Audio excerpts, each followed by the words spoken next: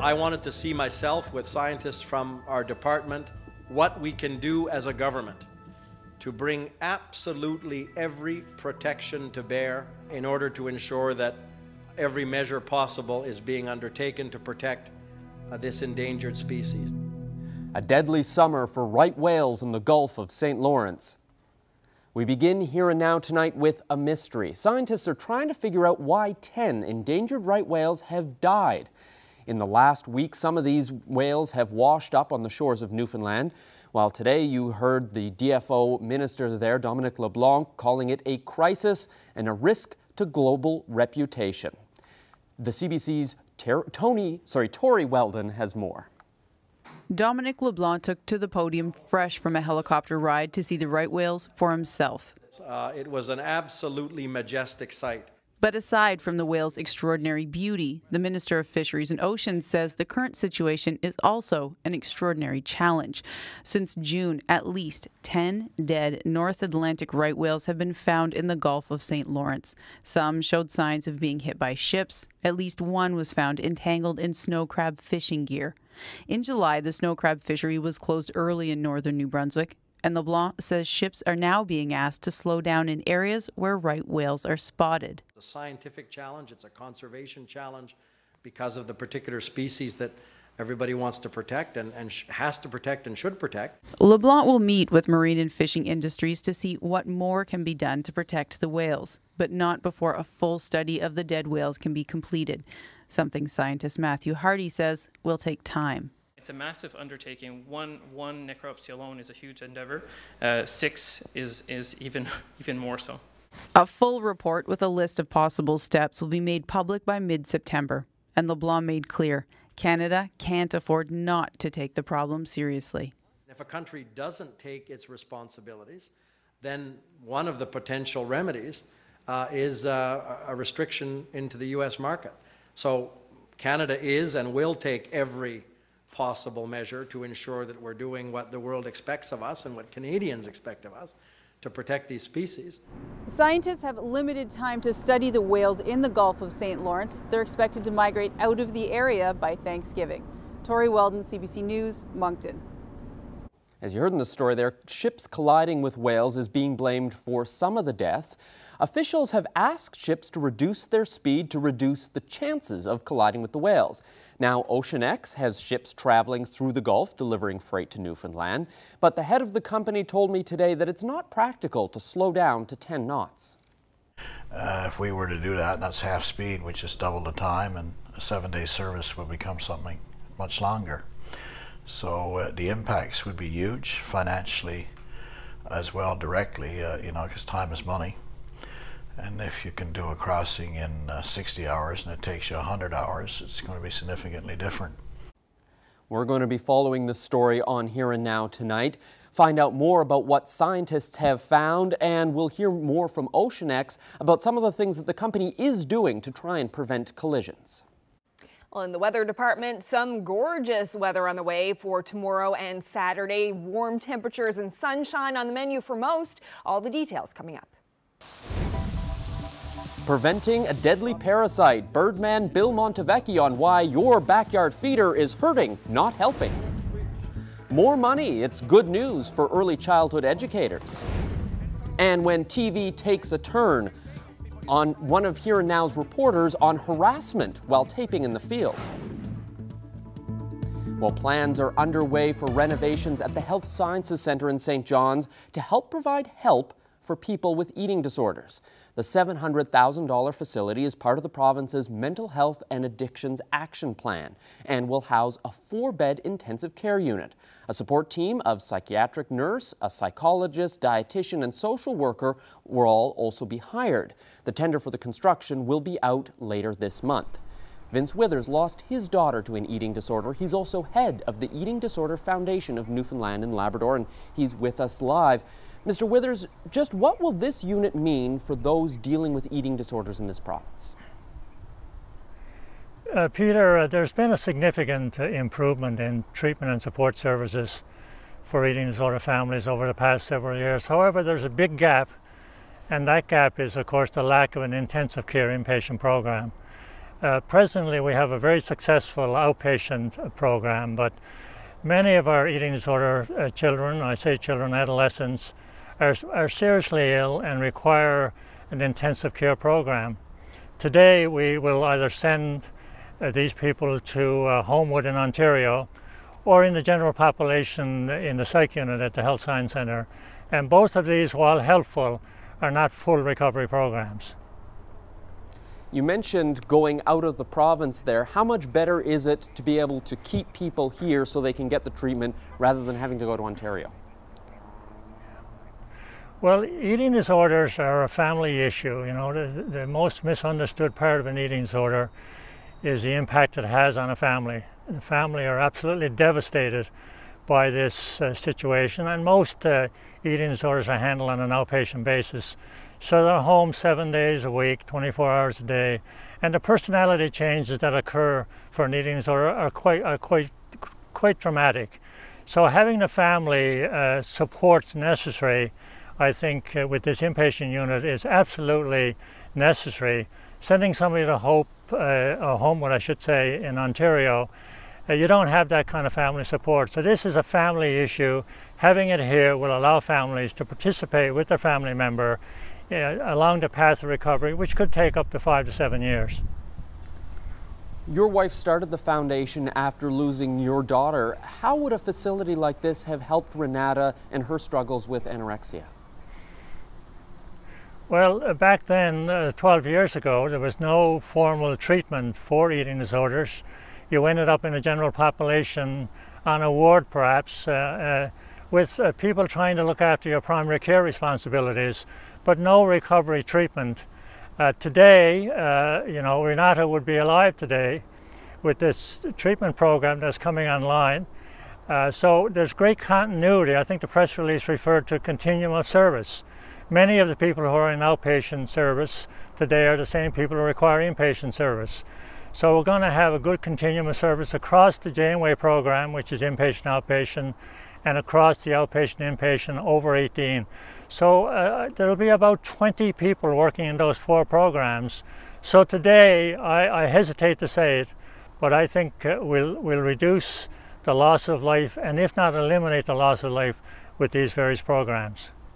And so how does that holistic approach of many different professionals helping people and basically working together as a team change the outcomes for the people who are dealing with this disorder? Well, in many cases, you know, there's 2 elements of an eating disorder. One, of course, is those requiring inpatient service have a very serious deterioration in their primary care health. That's one aspect of it. And the other is that an eating disorder is a mental health addiction. So, you know, the collaboration that's required across many disciplines within the healthcare system is currently working quite nicely for the programs that we have. And I think the press release mentioned an interdisciplinary team. So I'm very hopeful that with 20 people totally dedicated to eating disorders, we're very hopeful here that we've done what has to be done to take care of each person who comes knocking on our door every day now. We have a placement for them. This is a huge success, and we want to say to the Minister of Health that this is badly needed, and despite all of the difficulties, financial difficulties that they're faced, this will clearly save lives. Well, Vince Withers, thank you very much for your time. Thank you for this opportunity, Peter. Well, in its 2017 budget, the provincial government announced $1.3 million would go to early learning and childcare supplemental budget. Well, today, the Minister of Education, Dale Kirby, announced the details on how that'll take shape. Here now's Nakshit Pandit has more on what it means for early childhood educators. Taking care of these little people is hard work. And for years, childcare workers have complained the pay is too low. Today, if you're an early childhood educator in Newfoundland and Labrador, expect a pay increase. Minister of Education Dale Kirby laid out the details this afternoon. For starters, ECEs who work for childcare centre operators can expect the highest increase. For childcare centre operators, eligible full-time ECEs with levels 2 to 4 certification will see an increase, again based on their level of certification, between $2,500 and $3,500 annually. Others who work for other types of childcare spaces can also expect a heavier paycheck. For early childhood educators who are working in childcare centers or family childcare, eligible full-time ECEs with levels 1 to 4 certification will see pay increases that are reflective of their certification, and that will be between $2,840 and $5,340 annually. Another change, ECEs with family childcare agency home visitors will now be able to apply for the Early Learning and Childcare Supplement. The minister stressed his government's appreciation for the work ECEs across the province do. This announcement today really demonstrates our commitment to ensuring that they're remunerated in a way that more closely reflects their training, their qualifications, and what they contribute to our children's development and their well-being in general. The announcement was received well by childcare operators. I think it's amazing and that it's really a great step forward in improving the quality of our educators and definitely for recruitment, because at times it can be a little challenging through employee selection, so it definitely will encourage more people to choose to be an early childhood educator. Now, this is a promise kept for Premier Dwight Ball's government. The details revealed today aren't new. They were part of the most recent provincial budget. Nakshi Pandit, CBC News, St. John's. Well, police are looking to identify victims of a Deer Lake man who's been convicted of child luring and possessing child pornography. The 65-year-old targeted children online between November 2015 and June 2016. Police say his victims were between 10 and 15 years old and likely weren't aware that any crime was being committed. The man pretended to be a teenage boy, and over email, as well as Facebook, Instagram, and Skype, all under the profile name Amon Charlie Boy. Well, if you caught our show yesterday, you saw that Carolyn had a lot of fun down at the lake. She got to feast on all those goodies, along with Dale Jarvis, but there was something that wasn't nearly so fun that happened. What happened? Yeah. So during my interview with Dale Jarvis, a guy came up behind us and said that well-known, very obscene phrase that we, of course, can't say here, but it goes by the acronym FHITP. And we were rolling when it happened, so we just thought we'd show you. So here we are doing the interview, and you can see the young man, and they do look quite young, coming up behind us there. That guy says the phrase, and it looks like his friend with the Blue Jay sweater is recording it on his phone. So lots of people around, you know, children, and I saw it happen in the moment, but just ignored it and continued on, and just, you know, just can't believe this is actually still a thing. This has been going on for years, and people have been fired from their jobs. There have been cases that have gone to court. People have been charged, and it's still happening to a lot of my colleagues, and there can be some pretty serious consequences with this, right? Today in court there was one man who's faced criminal charges because of an incident involving an NTV reporter that we've reported on before. So it is something that the police are taking seriously. Yeah, and you know, a lot of our colleagues are getting this, men and women. We hear lots of stories about this, so, you know, we're showing this, and they're young men, but I just hope that, you know, whoever this guy is, I hope your mom or your nan is watching and, you know, recognizes them and just tells them to maybe grow up a bit and get some manners. We're just all trying to do our jobs, right? Yeah, you're just out there trying to work, do a regular interview, and having vile things shouted out Yeah. you is not part of what you signed up for when you become a reporter. Absolutely. And it's not the sort of thing that people should be telling women in any environment, working or otherwise. Yeah, so we actually ended up, CBC did file a complaint with the RNC, so a constable came by the studio this afternoon and took a statement from me. So yeah, we'll... So if you do recognize those people, you can either call the RNC directly or get in touch with us here at CBC, and we'll pass that information along. You know, you could just let it slide, but I feel like you need to talk about it because this kind of vulgar prank just really needs to stop, right? Absolutely. And well, after the break, more from Sid Hines, the executive chairman of OceanX, to hear what he thinks of the North Atlantic right whale crisis.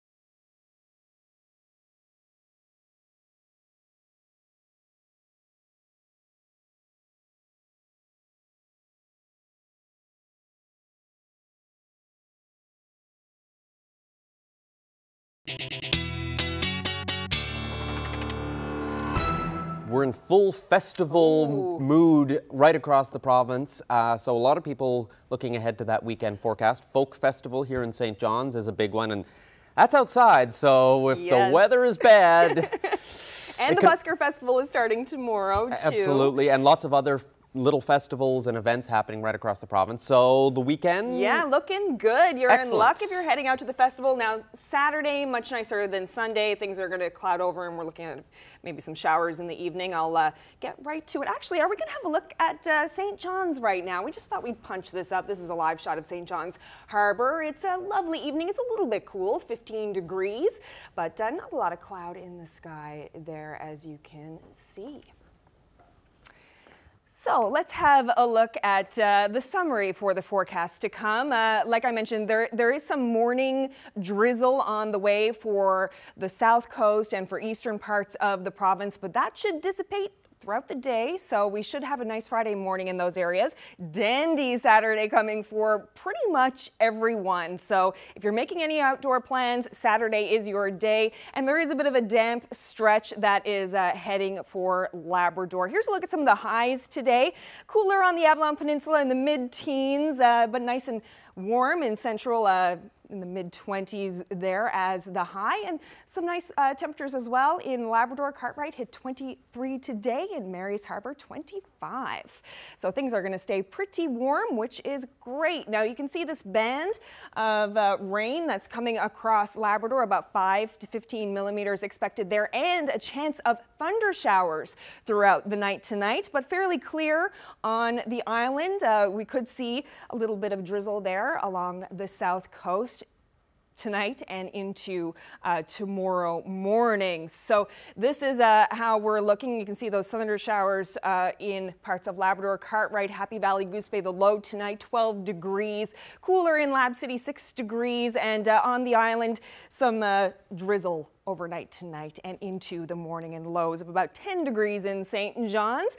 So looking at your Friday heading into the weekend, you can see those showers there looking nice and clear in Labrador. Not much cloud cover there at all. And the island also looking really, really nice. But this is some of the weather that is on the way for Labrador. You can see that system that will be moving through and bringing some more showers to Labrador. So here in St. John's, we're looking at an 11-degree start to the day with a chance of drizzle, but by the afternoon, it'll clear off nicely. We're looking at 19 degrees as the high, some nice light winds, and cooling down a little bit in the evening, 17 degrees with some sun and cloud if you're heading out tomorrow night.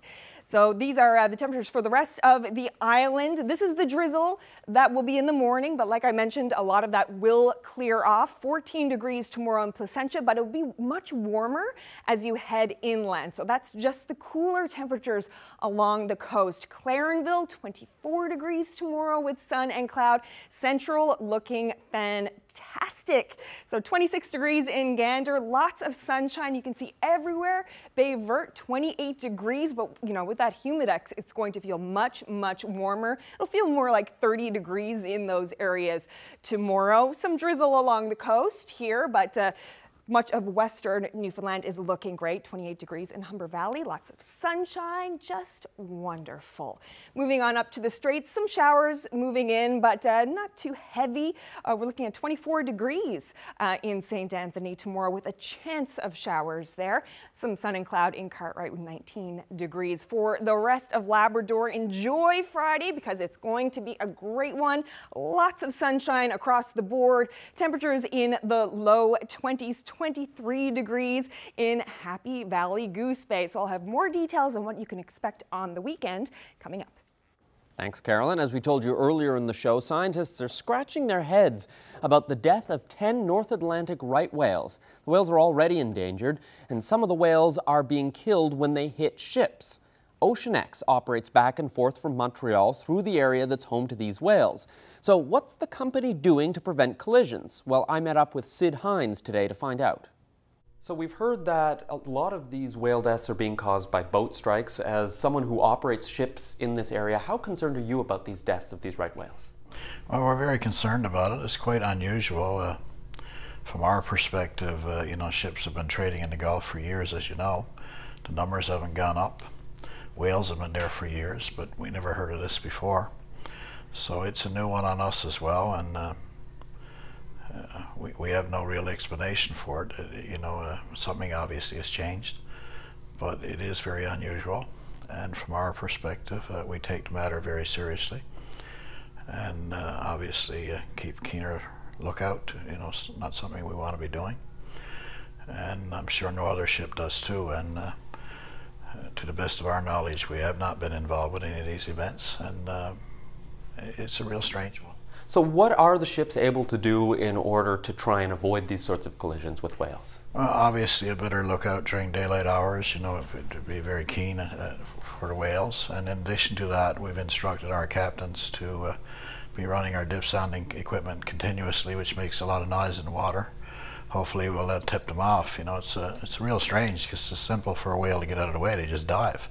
And you're talking 30 feet and there won't be any event, for example, in our case. And I guess the deepest ships that go into St. Lawrence are probably 50 feet, so it's still not a big issue.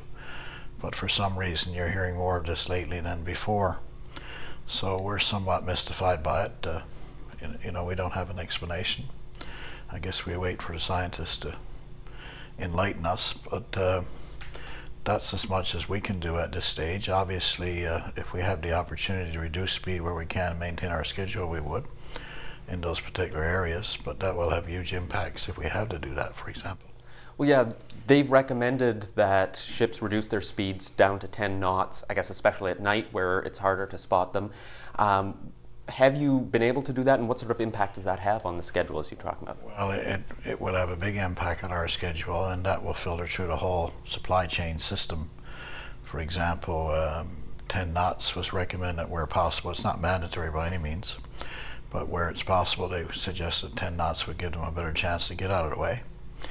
If we were to do that, and that's half speed, which is double the time, and a 7-day service would become something much longer. So the impacts would be huge financially as well directly, you know, because time is money. And if you can do a crossing in 60 hours and it takes you 100 hours, it's going to be significantly different. So there'll be impacts there. Plus, at the end of the day, the food chain just-in-time delivery is so well tuned. If we don't show up here Monday morning, chances are what you thought you were going to have Monday evening, you won't. It's that simple. It's very tight situation.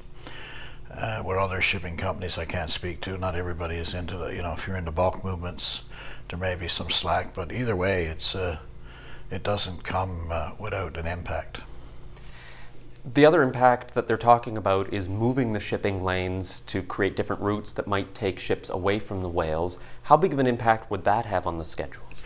I'm not sure that's so easy to do because based on the information that we have, it covers across the Gulf. So, you know, there's no other way into the Gulf, only go through the Gulf. So I don't quite understand that at this stage, how that would be possible. Obviously, some mitigations may work, but I don't think it's possible to go into the Gulf without going through the Gulf. Well, thank you very much for sharing your thoughts with me. Thank you. So what do scientists know about these whale deaths? We'll hear more from them and from the minister coming up.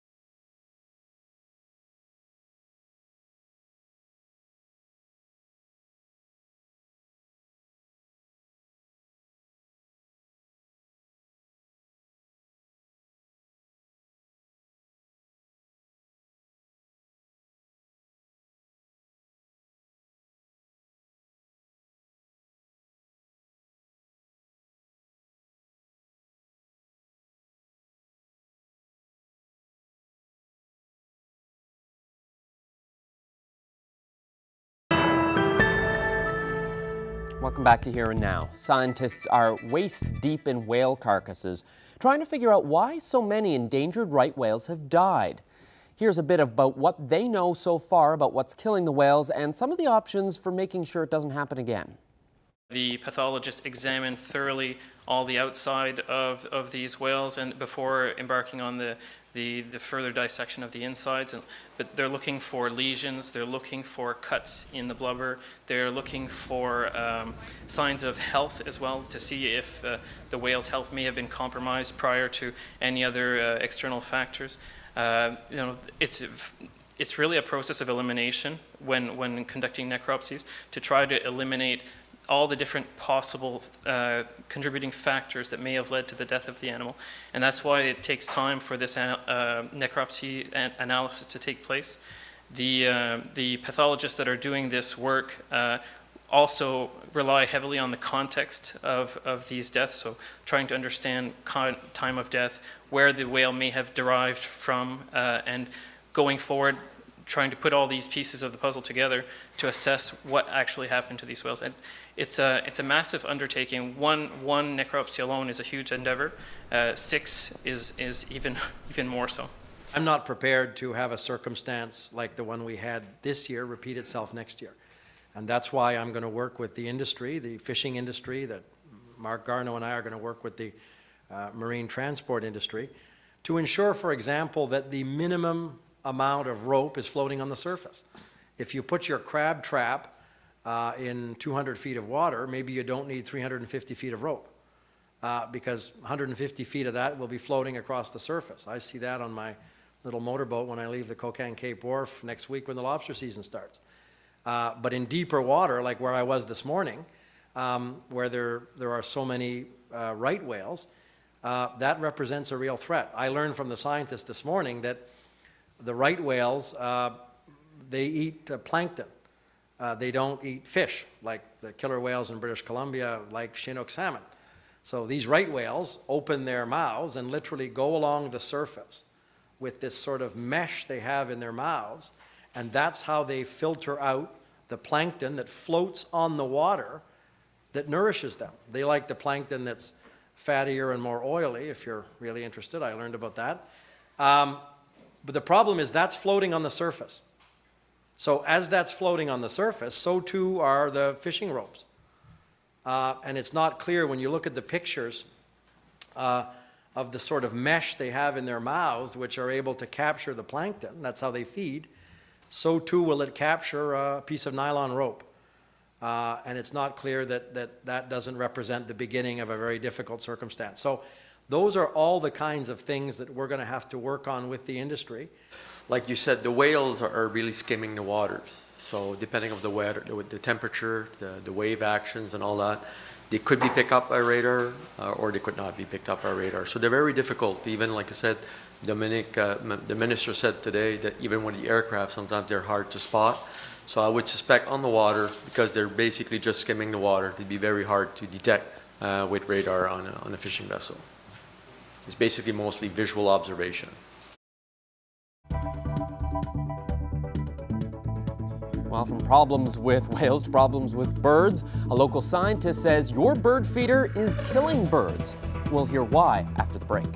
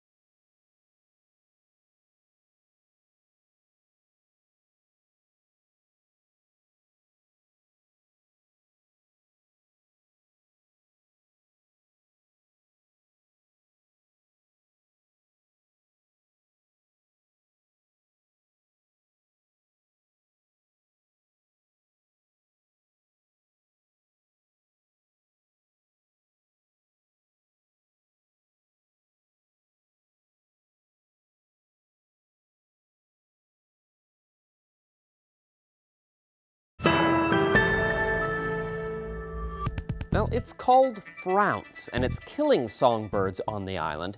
It's a parasite that can be spread from bird to bird and by bird feeders. Here now's Glenn Payette spoke with Memorial University bird researcher Bill Montevecchi about the deadly disease.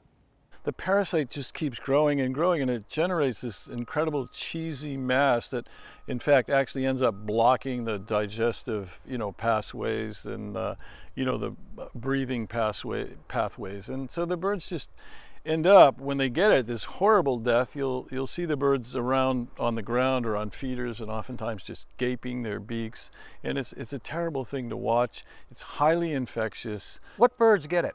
Yeah, mostly it's those birds that will go to seed eaters, that'll go to your feeders. So, American goldfinches, purple finches, the grosbeaks, highly contagious for birds, not for us, not for dogs, not for cats. Potentially for, a hawk or an owl that might take an infected bird. The parasite could go that way. And I guess the punchline is we don't need those feeders up now by any stretch of the imagination. Why don't we need those feeders? Well, there's lots of food. Our yard right now, we've got robins, we've got finches around. It looks like it's going to be a pretty good cone crop this year. There's going to be a lot of food around, and even in the early fall, there's lots of food around. I think, well, and as a matter of fact, if you were feeding birds now, you'd actually be killing birds if this parasite comes in. So you'd actually be causing much more harm than we should have. Birds wouldn't normally be concentrated in a feeder like that. And what ultimately kills the bird? I think it's. I think the parasite just takes over, and I think that because that's what we see. You see the bird; they can't eat anymore. I don't think they can even ingest food. So there's this, like choking to death or drowning, and the birds look messy around their head and feathers because that greasy substance just gets all over them. So I think it's just starvation at the end of the day, that they just can't get food, and they can't get rid of the parasite. Every year, actually parasite or not parasite, really good idea to clean the feeders. This is a seed feeder, a big seed feeder that was up last year. You can see there's lots of junk in there. And it can get all kinds of bacteria from the seeds. It doesn't even have to be the frounce. It can be all kinds of junk. So these things get pretty dirty. And so a good idea always to clean them out. And the recommended treatment for the parasite is 10% bleach in water, which I have mixed here. And then, just a matter of really just going through that, cleaning them out, and just making sure they're, so you can see all the bacteria and stuff, whatever it is, seed husks, so it's actually, and it's going to take a bit of scrubbing, even on the outside. This is where a bird might actually, because its beak's going in there, and you can see there's junk right on the wire parts of the thing, and that, so the parasite, if it's in the mouth and it's this sticky substance, it can just stick on there. Next bird in picks it up, and so it can be a problem. Yeah, this is a suet feeder. This is the kind of feeder that'll get finches, but it'll also get woodpeckers, blue jays, and you can see from the suet and from whatever, from bird smearing it around, so suet's sticky anyway. And then if you, on top of that, if it's sticky anyway, but on top of that, and then if a bird had the parasite, and particularly now in the summer, when it's warm, that's when the parasite can spread. So I'm cleaning them, but I'm putting them away. I actually took these, they weren't even up, but but that's what people can do, and then think about late fall, winter to come back out with them. So that's a precaution, and it would be a precaution for any time, but certainly if there's any parasite, we'd get rid of it, hopefully, with the bleach and the scrubbing. Well, and if you're wondering, if you come across a dead bird and you're wondering, maybe did it die of frounce, the good news is Montevecchi says it is safe to handle a bird that has died of the disease. So if you see one, he suggests turning it into the province's chief veterinary officer, Dr. Laura Rogers, so they can use it for research. Well, from birds to the great outdoors, camping season is in full swing, especially with the rather nice summer weather that we've had across much of the island. Some of us are pros at it, while others need a little bit of guidance. Here are some helpful tips to make your trip one to remember. Marielle Torrey-Franenc has more. Looking to trade this city life for a lakeside view? Here are some things to remember.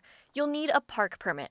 That could mean booking well in advance. Pick a campsite you're comfortable with. Some have electricity and water, and some are near flush toilets and showers.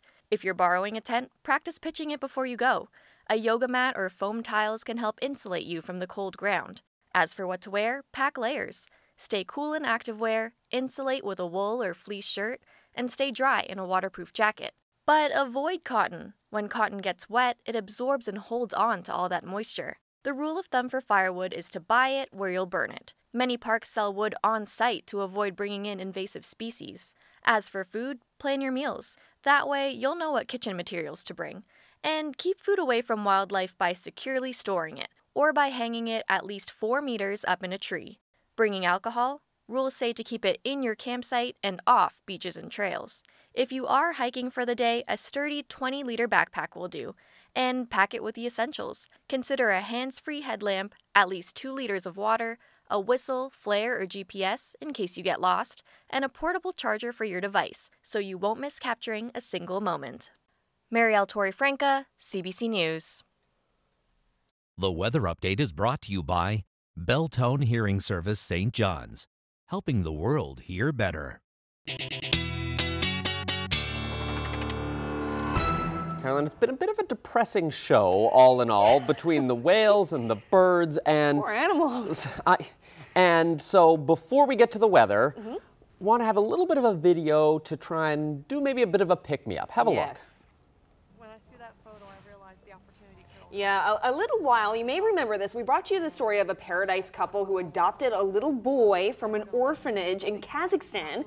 Now, the little boy was born with one hand, and so was his new grandfather. Yeah, it's an amazing story for sure, one that we've told you about here on the show in the past, and it was also recently captured by the St. John's Airport as part of their Celebrating 75 Years campaign.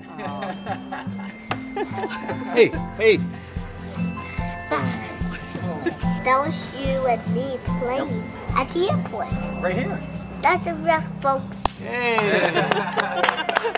Good job, man. So sweet. Adorable to see that, the two of them again. Yeah. Well, let's get to the weather, shall we? Because long range, very important. We're looking at the weekend.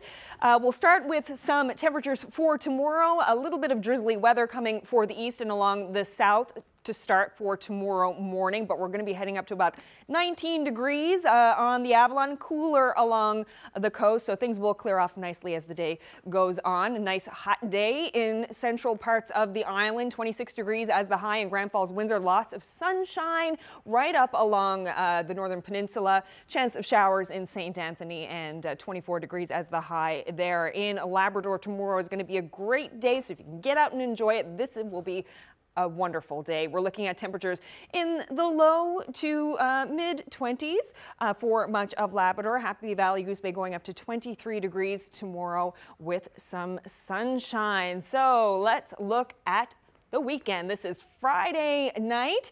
You can see some showers coming in through Labrador, but things are looking quite nice on the island. Some drizzle down here and some cloud cover, but as we get into Saturday, things are just wonderful. You can see nice and clear, so pretty much sunshine across the board, a bit of cloud on Saturday. 21 degrees as the high in St. John's, 26 degrees in Grand Falls, Windsor, Corner Brook, 27. So the winds will be nice and light. If you're going to be taking part in the food fishery, Saturday will be a great day to head out on the water. But in Labrador, there are a few showers. They're in Lab City, 22 degrees, cooler along the coast, 13 in Nain with some showers as well, but still looking good in Cartwright there. Some sun and cloud and 26 degrees on Saturday. So for Sunday, things will start to cloud over a little bit on the island and some more showers coming up through Labrador. You can see this system is going to keep things kind of damp in Labrador for a while. So looking at Sunday, this system could affect the west and parts of central, so you could get some showers on Sunday. Temperatures still nice and warm though, in the 20s.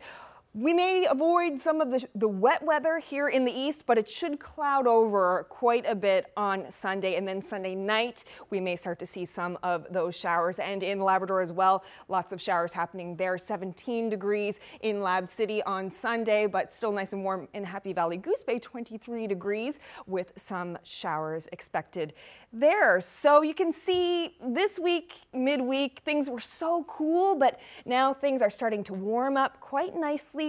Every day we're in the 20s, so a little bit of rain scattered in here and there, but that is just, you know, good for the plants, right? So we have lots of sunshine to look forward to as well. This is the damp spell that I had been talking about with Labrador in the east. On Sunday, those showers continuing into Monday and Tuesday, so hopefully things will start to clear off midweek, but still some nice warm temperatures there. And western Labrador, a little bit damp there. You'll have a bit of a dip in the temperatures on Monday, but hopefully things will start to warm up as the week goes on. Peter.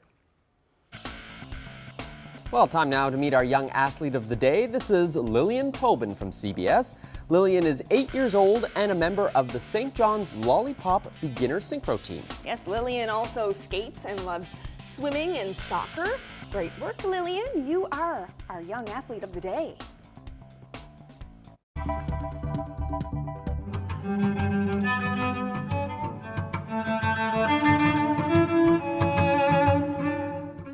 Well, it's Despacito, the international hit from Louis Fonsi and Daddy Yankee. There's also a popular remix featuring Justin Bieber, but these Croatian guys who call themselves Two Cellos, for very obvious reasons there, made their very own version. The original song has over 2 billion views on YouTube, so you likely won't get this tune out of your head for a little while. We'll leave this for you as we head to commercial.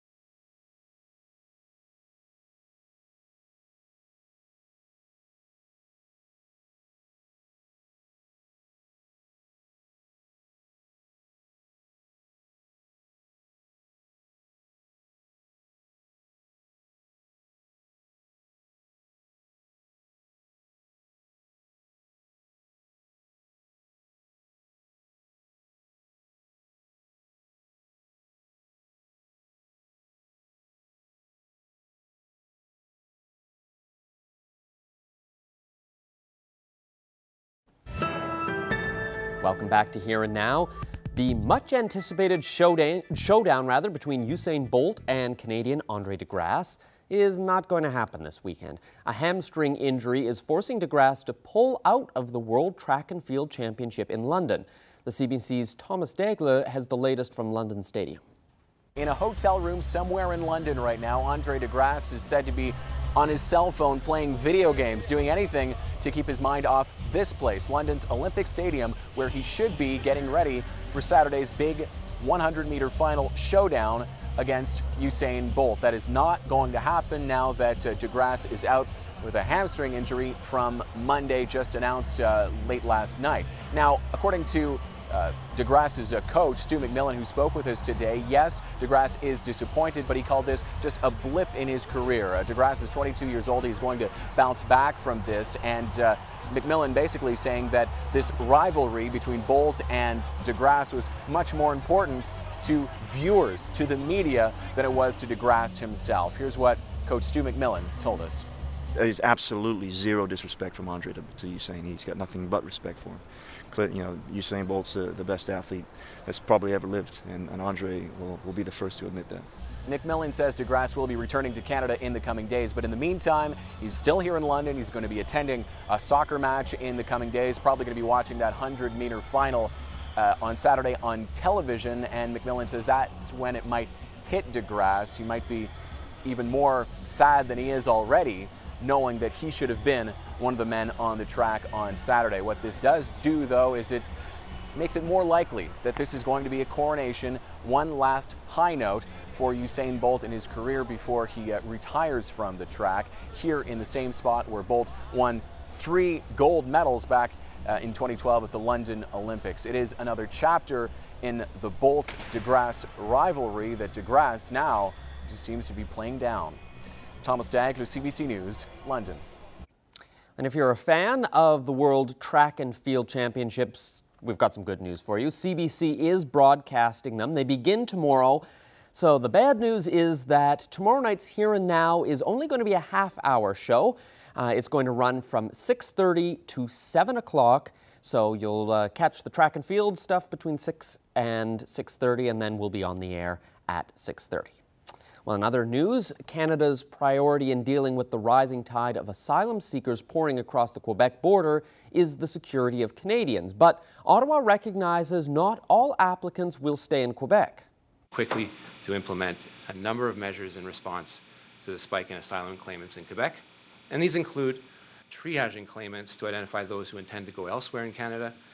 Those claims will be processed in the various offices across the country as quickly as possible and closest to where the claimants hope to reside.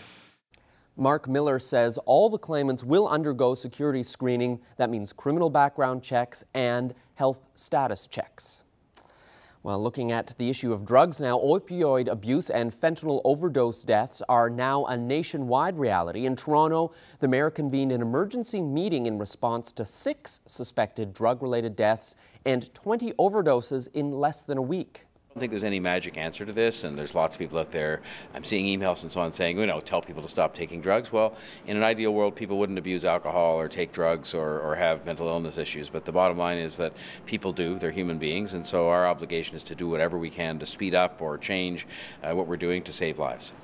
The mayor says talks are underway about the speeding up of a fall launch of 3 new safe injection sites in Toronto. Well, the 2 largest wildfires burning in British Columbia have led to new evacuations. One of the evacuation orders, prompted by the Elephant Hill fire burning near Clinton, now extends southwest of the village. Officials say a controlled burn there quickly got out of hand. About 100 properties are affected. Fire crews across the province are bracing for an extraordinarily hot stretch of weather, just what they don't need, which could be followed by lightning over the weekend. Well, there was quite the scene in New York's Central Park today. State officials and the Wildlife Conservation Society crushed a ton of confiscated ivory to raise awareness about the plight of elephants. The ivory was in the form of trinkets, statues, jewelry, and tusks. In all, there were more than 650 pieces, valued at about $6 million. The items were seized by New York's Department of Environment and Conservation.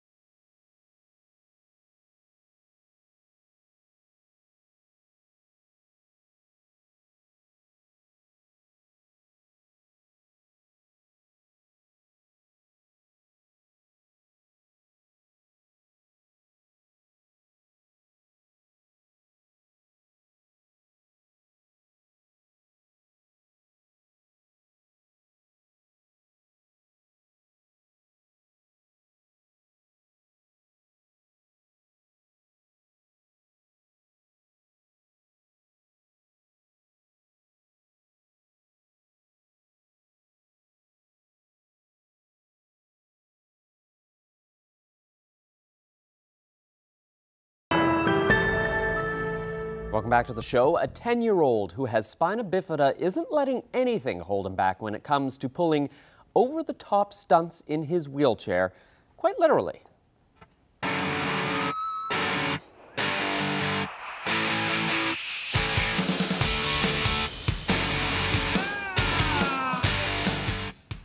Wow, that is quite the feat. An Oregon-based nonprofit is getting the boy a uniform to match his skills. They've built him a special costume and wheelchair modeled after The Flash.